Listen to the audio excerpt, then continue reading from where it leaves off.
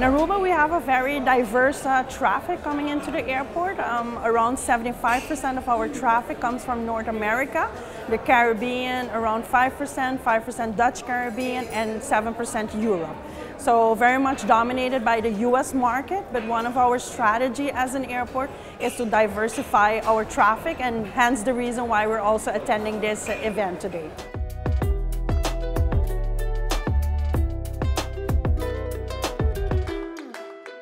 I think in terms of, if we take a look at our network, in terms of our connectivity, as already mentioned, we are very well connected in the US North America market.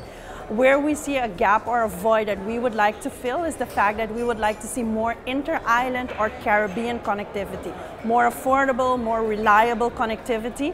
And that is the reason why we have all these meetings with all the airlines. We are meeting with Arends, Sky High, Air Century, because this is very important for us. We believe that there's a common culture between all these islands.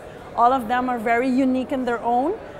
In terms of tourist destination, but we see there's a lot of local connectivity that still needs to be improved, and that is the reason and one of our agenda points in our meetings today.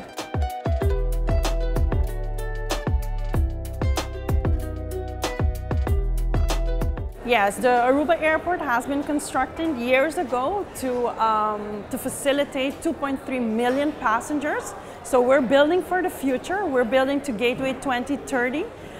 There's where we would like to expand the infrastructure at the airport to be able to handle 2.9 million passengers. The project is going very well. We would like to even see it go faster because of the driving demand to the destination. But the final date would be somewhere end of 2025. Hopefully we'll be finalizing phase 1 and 2.